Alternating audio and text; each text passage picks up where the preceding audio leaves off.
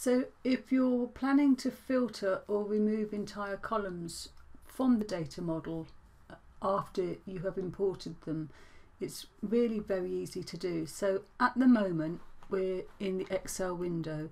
I'm on the PowerPivot tab and I'm just going to click on the Manage button just to return back to the data model. I'm going to select the sales sheet and I'm going to click up here onto the Design tab, and if we just go along to the Tables property, we click here, we've got a problem, guys. Now if you're looking at the user guide on page 14, you'll see a screenshot. Actually, I'll just bring it over for you. Now unfortunately, over on the right hand side under the switch to, we're currently stuck on the query editor, which is greyed out. Now I don't know whether this is applying to every version of Excel. I'm actually using Excel 2016 standalone, and I know that the 365 versions are having the same problem as well, that we're stuck on query editor and there's no way that we can select because it's greyed out. But it should be that we can click on the drop down and select table preview, and we get the screen that we're used to, that when we're importing tables we get the snapshot of all the columns and we can select and deselect. Now I reported this back in October of 2016 to Microsoft, and just a few weeks ago I got an email to say that yes, it is indeed a bug and they have passed it along to their engineers, but they think it will be March before we see a fix, which is causing quite a few problems because we have to be really quite careful of how we import our data until the fix is in place. Now the only workaround that I have found is by doing the following. So let's cancel out of that. We're going to go to the Home button and we're going to go to Existing Connections on the Get External Data group. So if we click on that, I haven't seen this screen before, but we're only doing this because of the bug. It really is causing a bit of a problem for us. Now we can see here that the existing connection is indeed showing us an Access AdventureWorks connection, and there's the path, and we're going to click on Open, and we're back to where we started with importing tables or queries. So select from a list of tables. We've seen this screen before. We click on Next and we're going to choose to re-import the sales table. Now this is just the workaround. Now you can see the friendly name has automatically gone to sales 1 because we already have a sales table, and we are going to go to Preview and Filter. This is the screen that you should see when we go to the Design ribbon and Table Properties. Now we're going to go all the way along, and under Region Month ID we're going to select the drop down and we'll filter out Southwest 9 and 10. So Southwest 9, there we go, and Southwest 10 just a little bit up above, and we're going to click on OK. So the next part of question 4 is to remove a column. You uncheck the tick in the column Order Date Key. So let's find Order Date Key,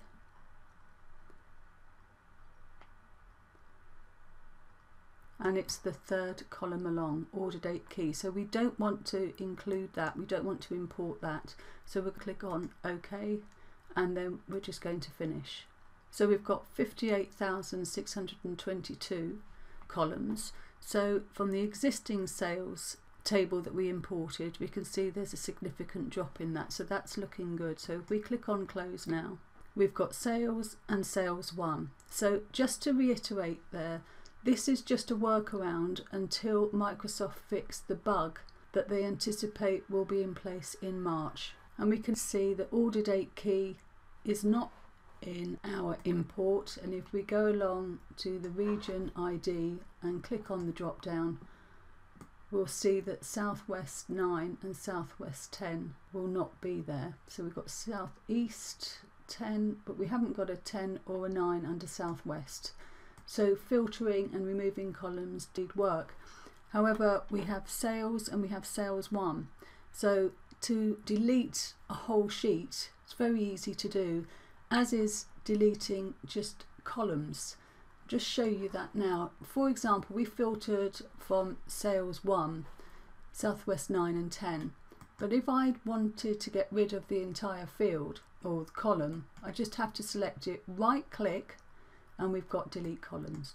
Just as you expect it in Excel, we've got, are you sure you want to permanently delete? We do, and the column has gone. Okay. But to delete the whole table, just going to right click down on the tab and click on delete. Are you sure you want to permanently delete this table, including any associated measures?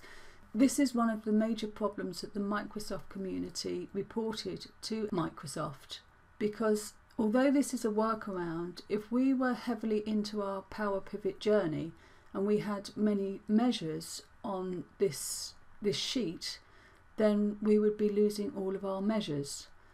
So it's really imperative that Microsoft include that fix very, very quickly. But in the meantime, we'll just have to say yes, we do. If we had any measures on that sheet, any calculations, then we would have lost those.